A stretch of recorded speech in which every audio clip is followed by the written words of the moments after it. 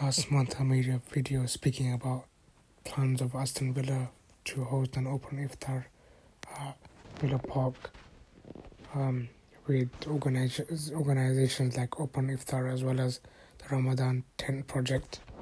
And you would have probably I've released video of pictures of successful open iftar at Stamford Bridge, and now it's good to see that there was a positive event, positive community event at Villa Park with people from all types of backgrounds, races, ethnicities, and religions, and even people of non-religion coming together, enjoying a meal, enjoying good company.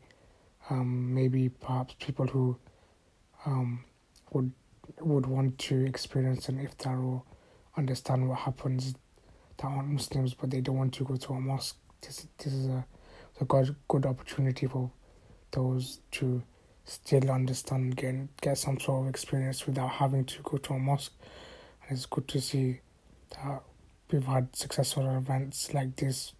It's good to see that the success at Stamford Bridge was continued at Villa Park.